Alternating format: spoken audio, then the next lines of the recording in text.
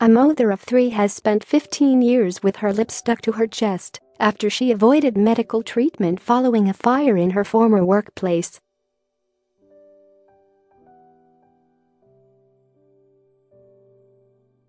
Leonor Niusa, 43, worked at a farm in Zamboanga City, the Philippines, when the candle she used as a source of light set a gasoline storage room ablaze.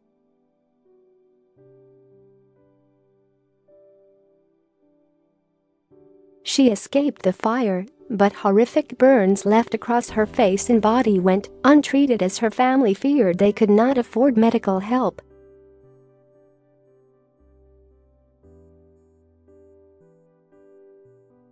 And as her burns healed, her lips were left attached to her chest. Her injuries now mean her movements are limited, and since the accident she has not been able to find permanent work.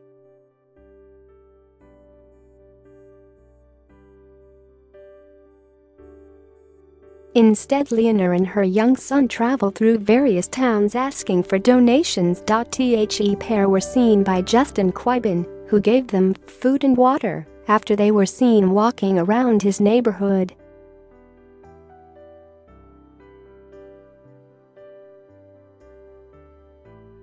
And locals are now hoping to raise money for a relatively straightforward operation to remove her mouth from her chest so she can work again.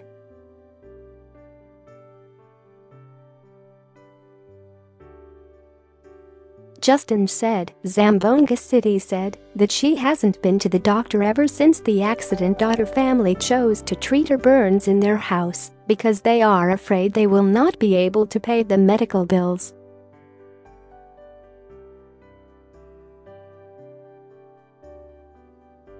Leonor has 3 children and the 2 others live with her husband in another place. In the video, taken by Quibin, the mother said that she wants to be better for her kids.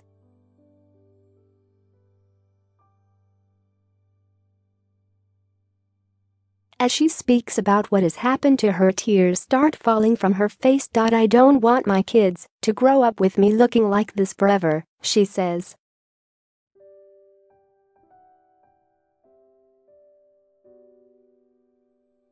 Quibin, with the help of some friends, went to look for Leonor's house in Zamboanga and gave her some donations, but the group said that it would be better if she can have an operation so she can live normally again and find a job.